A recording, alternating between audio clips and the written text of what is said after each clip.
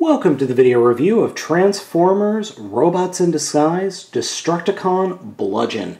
Now, Destructicon Bludgeon along with Destructicon Scourge were KB Toys exclusives.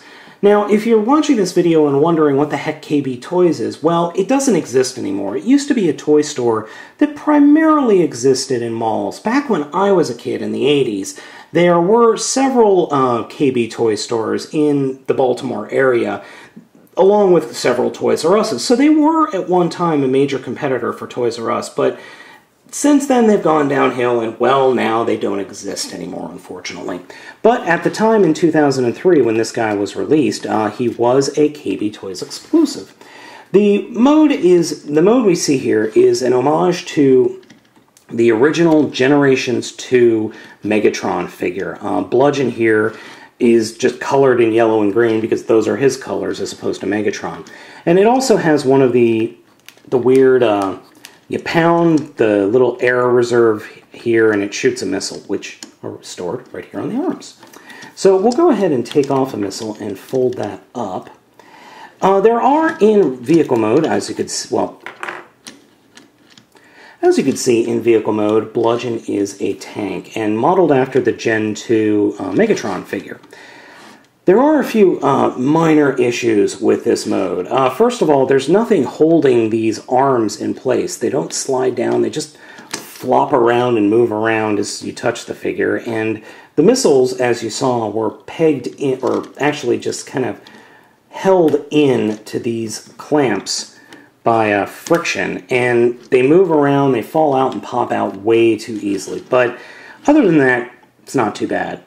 The figure is one of those figures that you have your little air bladder here, and you pound the air bladder and it shoots the missile. The one thing you need to be very careful of is, you see how the cannon barrel is flat on one part? Well, the missiles are too, and if you don't slide it on just right, you're not going to be able to get it on. So the air bladder does actually connect to the back of the cannon, so just give it a little. As you can see, that doesn't really go very far. You can angle it up, but there's no point because as you angle it up, it's supposed to ratchet, but the teeth actually don't touch each other. And if you ratchet it or you move it up too much, you're actually going to constrict the air for the air bladder.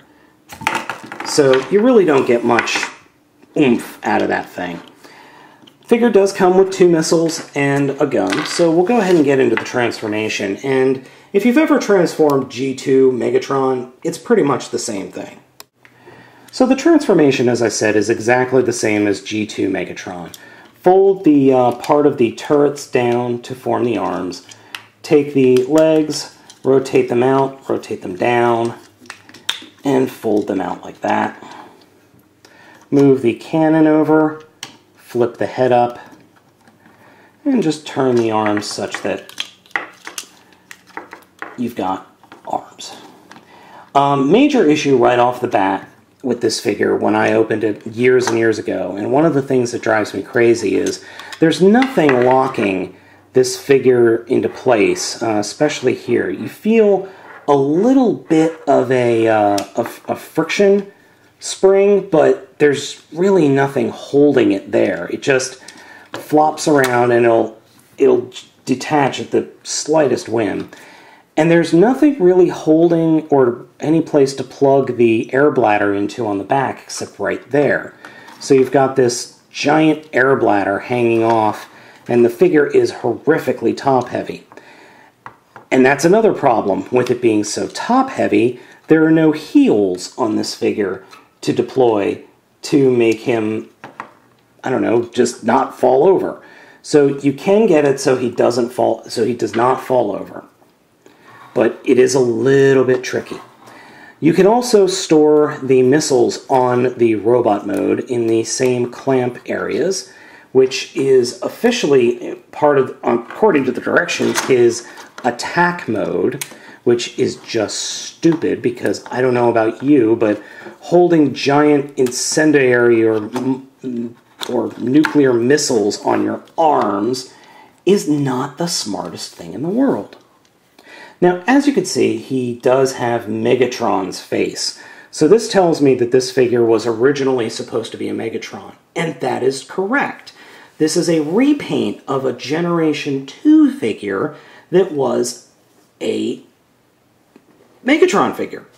In fact, the Scourge is a repaint of an Optimus figure. So, overall, this figure's okay. It's not bad. It has some issues with top-heavy, but once you get him stabilized, he does look pretty cool. And I dig the green and yellow look. Now, I don't know about you, but I wouldn't want a tank colored in bright yellow. But for a toy, it works fine.